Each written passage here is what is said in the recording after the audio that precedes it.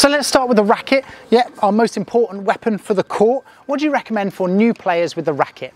So at the moment, there's a lot of new players coming into it from squash and from tennis, and they hit the ball very hard. And they go for something very cheap and cheerful, and then essentially it breaks down. But all the brands have rackets that are just a fiberglass and a foam on the inside, and often players need something a little bit more than that. So we're not going for the cheap end, and they probably don't need like the premium, the really expensive £300 a racket end.